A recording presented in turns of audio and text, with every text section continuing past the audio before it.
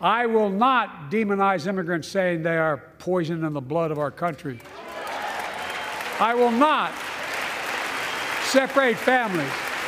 I will not ban people because of their faith. Unlike my predecessor on my first day in office, I introduced a comprehensive bill to fix our immigration system. Take a look at it. It has all these and more. Secure the border. Provide a pathway to citizenship for dreamers, and so much more. But unlike my predecessor, I know who we are as Americans.